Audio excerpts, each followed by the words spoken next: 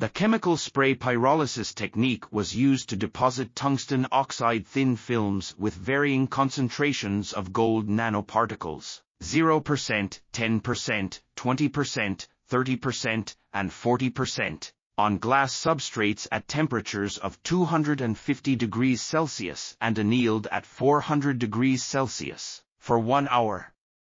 The X-ray diffraction showed that the films at 250 degrees Celsius were amorphous, but those annealed at 400 degrees Celsius had a polycrystalline structure with the preferred orientation of 200.